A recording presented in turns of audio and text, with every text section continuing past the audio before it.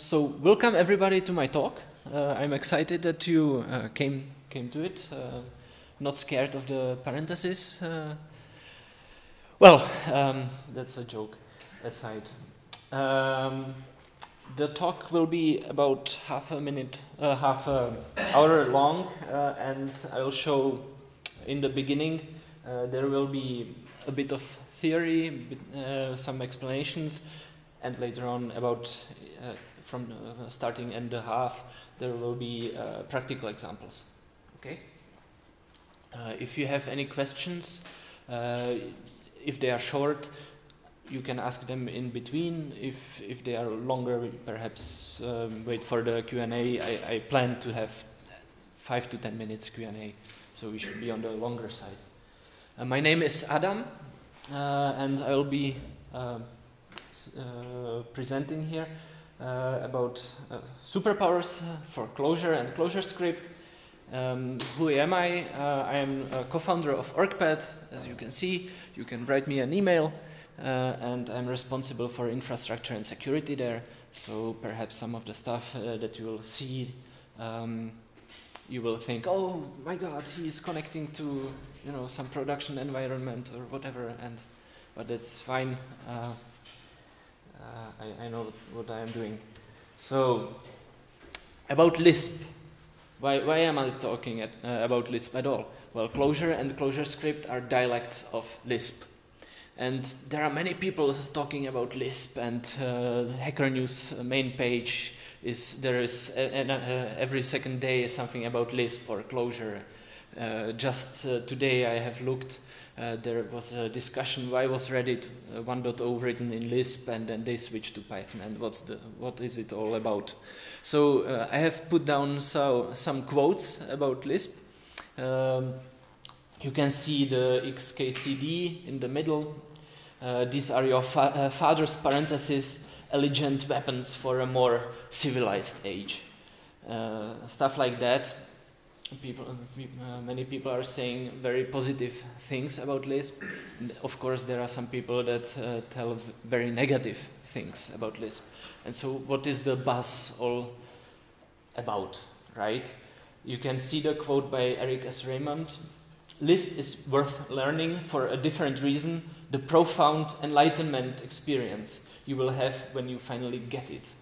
The experience will make you a better programmer for the rest of your days, even if you never actually use Lisp itself a lot, right?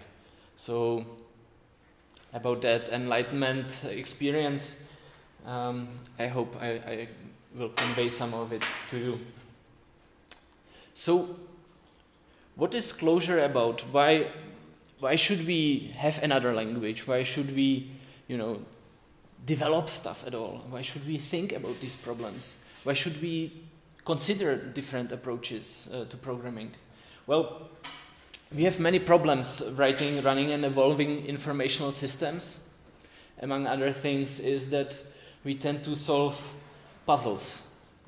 We have difficult constructs that we occupy our mind with, and then we don't solve the problems. We solve puzzles, but we don't actually solve real problems that customers are willing to pay for.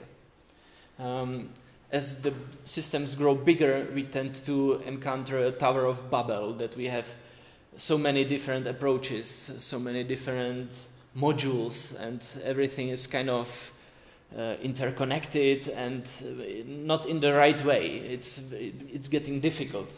It's tangled spaghetti, right? Also, when we write some languages, we tend to discover some hidden semantics. We discover that perhaps concatenating two arrays is not an array, or concatenating an array and an object produces different things depending on the order of operations and so on. So these are all small puzzles again, right? Hidden semantics, hidden syntax that we don't intuitively know what to do with, right? And the problem is that we don't have any predictability. So we cannot we cannot go to the boss, we cannot go to the customer and say, okay, we will finish our job in like half a week, and then we will do some integration tests and so on, and it will be all hunky-dory. We don't know. That is, we are not sure. We cannot promise, and that is really bad, and that's keeping the whole industry back. So, are we perhaps not using the right approaches? Do we have the right foundations? Well, that's a good question. Well, there are some approaches well known, usually more in the functional programming space, that we try to focus more on the what, not the how, right? We don't tell the computer exactly each step, like we are not micromanaging the computer, we are more telling, okay, this is like the overall idea I want to have, right? And that is obviously taken to the extreme with with the AI bubble right now, right? We don't even know what the computer is doing precisely. Right? Perhaps we are too much focused on rigid and mutable data structures that are perhaps good for performance because the processor can work more efficiently using this, but we as humans are not very good at understanding these small places connected to somehow to another. We are not good at shuffling bytes and bits as humans, and obviously we all the time we have problems with state management, right? Concurrent programming is very difficult, and somehow we don't have any good tools to cope, right? So what can we do? I would like to focus on what is actually data and what is code. So, well, data is information. It's information in itself. It has to be processed to convey some meaning, right?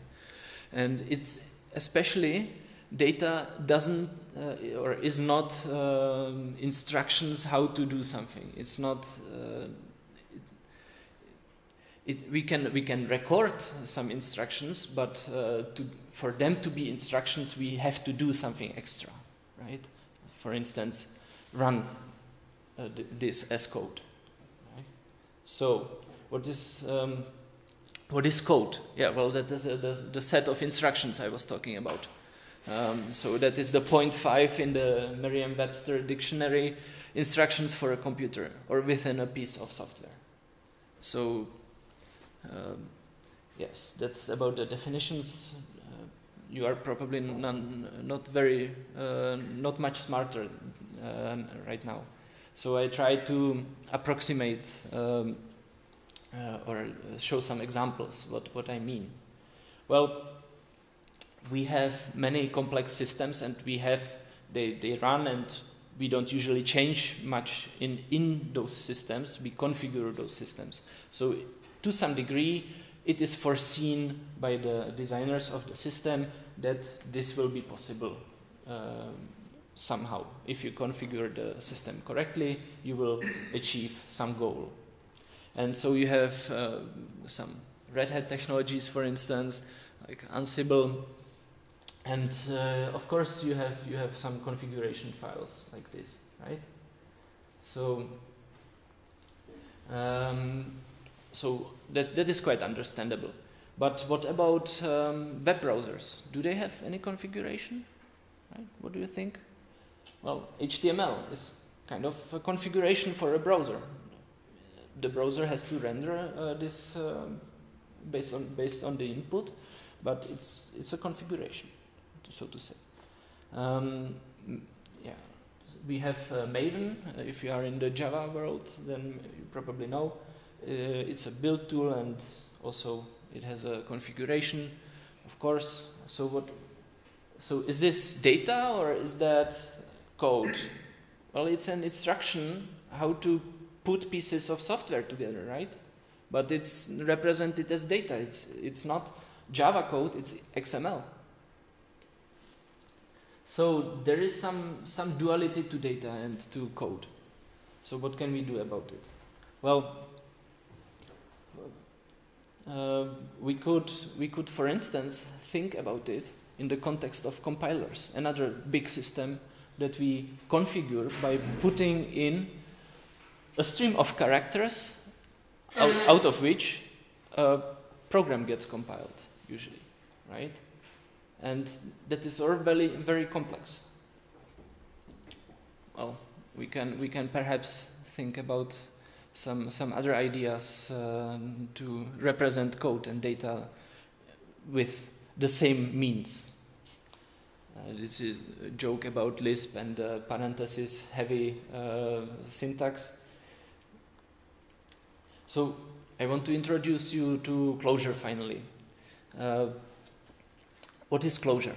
So Rich Hickey, the author of Clojure, wrote on the website, Clojure is a dynamic general-purpose programming language combining the approachability and interactive development of a scripting language with an efficient and robust infrastructure for multi-threaded programming. Clojure is a complicated language, yet remains completely dynamic. Every feature supported by Clojure is supported at runtime. Clojure provides easy access to the Java frameworks with optional type hints and type inference to ensure that calls to Java can avoid reflection. Clojure is a dialect of Lisp and shares with Lisp the code as data philosophy and a powerful macro system. Clojure is predominantly a functional programming language and features a rich set of immutable, persistent data structures. When mutable state is needed, Clojure offers a software transactional memory system and reactive agent system that ensures clean, correct, and multi-threaded designs. So what's this all about? That's very condensed, right? So dynamic, what does it mean? Well, there are no explicit static types. You don't work for the compiler works for you, right? General purpose programming language. It's suited for application programming, for all kinds of real-time systems, web development, right? Perhaps it's not as suited for driver development, but if you can imagine writing drivers in Java, you surely could write them in Clojure as well. So that's about it. The interactive development of a scripting language. Well, it's dynamic, so it's much less code. It's not as verbose, and therefore it's much easier to type interactively and do something. Efficient and robust. Each time you write something in the REPL or evaluate a program, then it gets compiled down to GTID JVM code. So the efficiency should be similar to Java, right? Depending on how you write. And everything is supported at runtime. So everything, if it wasn't, it would be very hard for the interactive development, because you wouldn't know what you can evaluate at runtime and not. It would be very difficult. It would be not non-predictable, right? And what it means to be a dialect of Lisp, I will try to answer in the next slides. So the language has some common literals. I think you recognize most of them. However, I want to point out the last 4 lines, the nil, ratio, symbol, and keyword. Well, nil is similar to null. However, in the ClojureScript dialect, you know, there in JavaScript you have null and unknown, right? And so ClojureScript doesn't have it, and both is nil. Ratio is very useful if you want to represent fractions exactly, so that you can basically defer losing precision to a later point. A symbol is useful. You can think of it to some degree as a variable.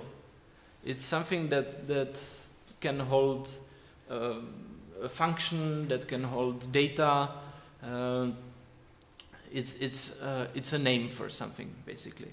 And the keyword is something like a label. So it represents itself, has some function, has some properties of a function in certain places, and especially a useful thing is that it can be namespaced as pretty much anything in Clojure. So you can, if you represent users, then you have some data structure. For instance, if you retrieve a list of users from a database, then you can say, okay, I get all those users as a sequence of maps, and each of the maps has keys that are named username, user last name, user date of birth, and so on, right? So I have spoken about sequences and collections. So there are 4, the typical list, vector, map, and set. They each have some interesting properties, very useful for programming, and I will show them in a moment. So,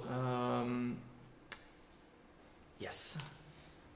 So how does a function call look like? Well, you see it's basically a list that has 2 elements. The first element gets evaluated. It's the print function, print line function, and the second element and any other element would be arguments to this function.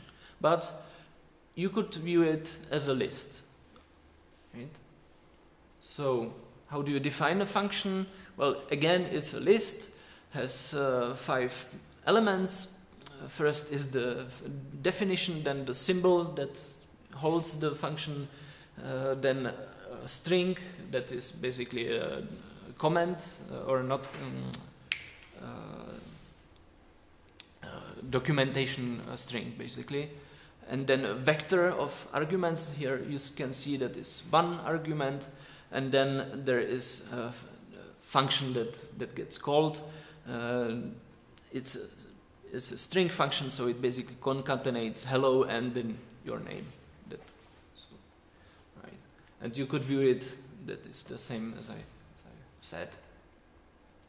So, what is great about Clojure? Consistent and predictable syntax and semantics, because everything is a data structure. So that is very simple. It's easy for the compiler to evaluate it. The whole parsing is basically 800 lines of Java code, and that's it. So that is the first stage of your compiler, more or less. You have persistent data structures. What's that all about? I will show in the example. So, because we are a bit short on time, I will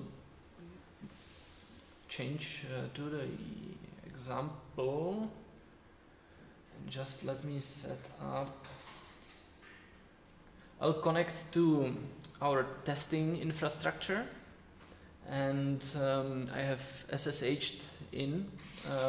Basically, we have a running application in the staging environment, the application server, and I'm now connected directly into that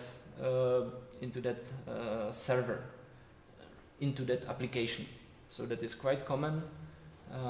You can imagine that is like if you had a Python program and you had the command line basically would be directly connected to the running program.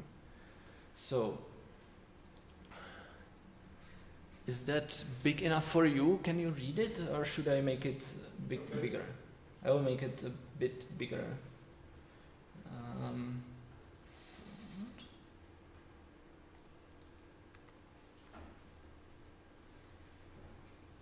Better? Yes. Okay. So what I will do. So this is the REPL. I could like write something here and it will evaluate, and that runs on the server actually. So but that is not how you develop software, right? You have an IDE and you have everything in an editor, and that is what I will do in the last few minutes. So imagine you have some problems in production. You have people connect to your server, and then for some reason these connections drop in some circumstances, and you want to debug this, right? But how do you do that? You could do TCP dumps, and you could do all kinds of things. But why wouldn't you use your program to debug these problems, right? You have everything that you need. You should have all the data in the program. So the idea here is we have Nginx, and the application server hides behind Nginx. Basically, it's proxy, reverse proxy. And so I need Nginx to give me more data so I can debug this problem. And so I told Nginx that Nginx should put port information, TCP port information, and the round trip time into some headers that I'll parse and work with this information on an ongoing basis, right? So, okay, I'll just show my notes. Okay, so what I will do, I will introduce just to simulate something, right? So you can see something. I'll introduce a new route, and this is all data that is actually running in production, right? This is code that is actually in OrgPad, and I'll introduce a new route. Let's say it's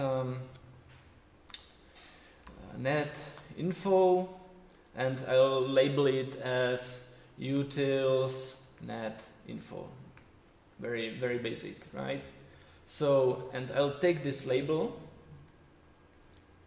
and of course I need to tell my handlers that there is a new route and that they should something should happen with it, right? So I write utils net info, and then I give it a function. I just give it the symbol, basically. So let's say it will also be called net info. Okay.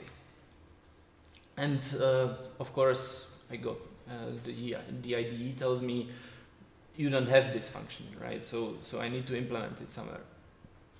And that's what I will do. I have something that looks quite similar over here. So I do the same for IP addresses, and so I will do something similar for ports as well, right? So I just copy the function,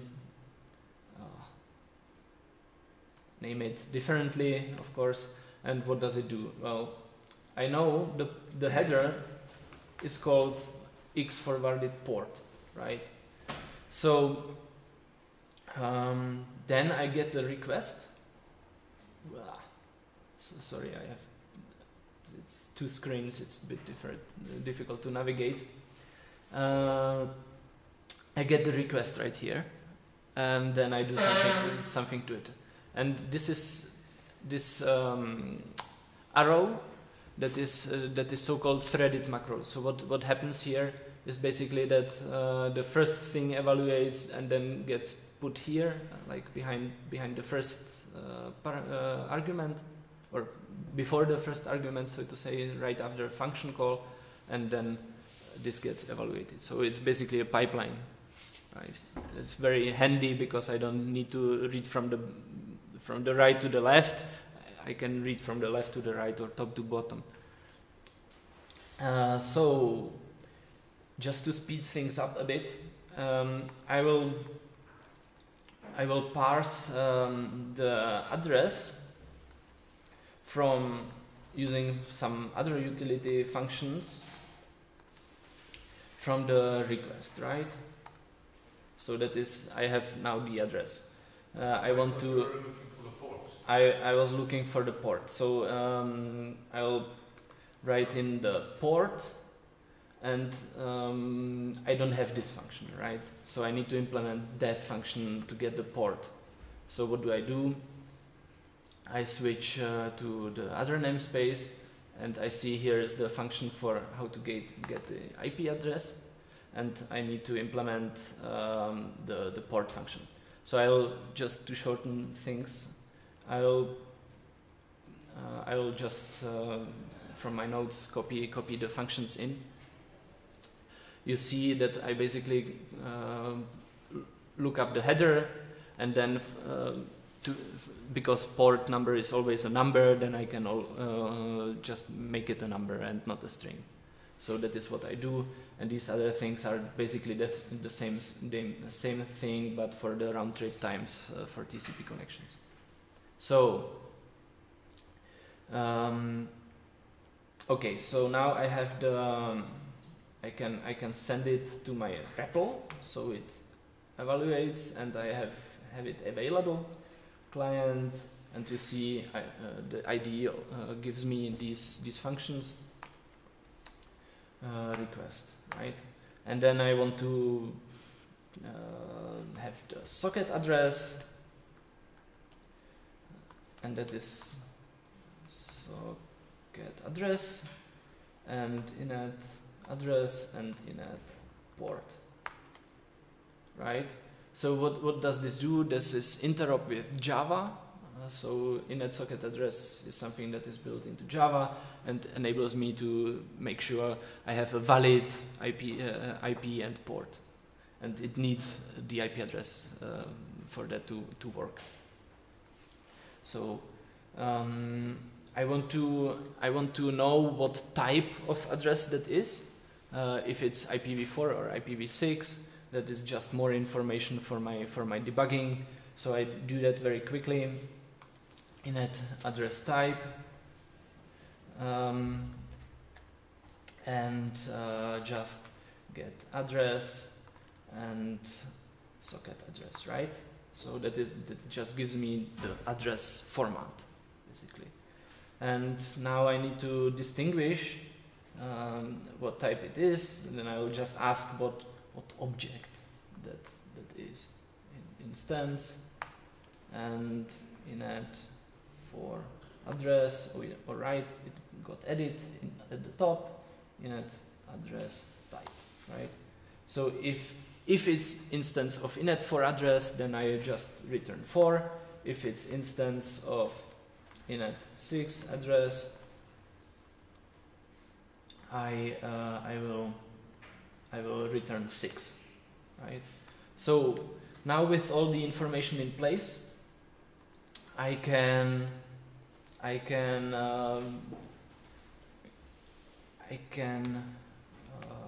return something, right? So this would be a bit insufficient. So what I do, I will return it as JSON, because why should I complicate stuff? JSON, CLJ, JSON. Now I can give it just a map of keys and values. Get host string, socket address, my port that I was talking about, that I didn't have before, and I can give it the TCP round trip time, and I just use here the other functions because I don't have to do anything else for that. So, and you should be able in a minute to go over to, oh, and I need to of course change this to application JSON, right? And so of course I now can send it to my REPL, and you should be able to go to a specific address and get the information, right? So let me send these routes there, I need to evaluate basically all these namespaces, and you see there is some state management already built in, so some things need to happen in some specific order, so that got all handled by the infrastructure for me. So I don't know, I don't need to know in which order it has to happen. It gets evaluated from my source code.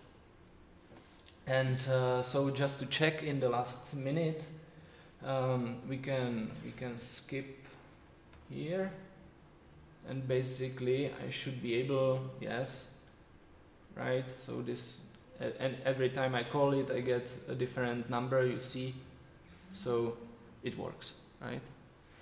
And it seems to use the same connection each time, but it just has some different parameters for TCP. So that's about it, a short example. I think we are about done. We right? have 1 minute, so maybe if you have any questions, you can ask the speaker now. It was all quite fast, I think. Any questions? In that case, I will show you one more thing. I thought that was all Clojure. I think for some of you it would be interesting to know how it looks like when you develop in ClojureScript. And just a very short idea, I now have in development on my local machine this copy of OrgPad, one org page basically with one cell and one image. And now if I want to just get, I am connected into it, and if I just want to get some these units, what they look like, okay, I need to connect to it. Okay, so here you see that basically my Boromir is right here, and here I have the image, right?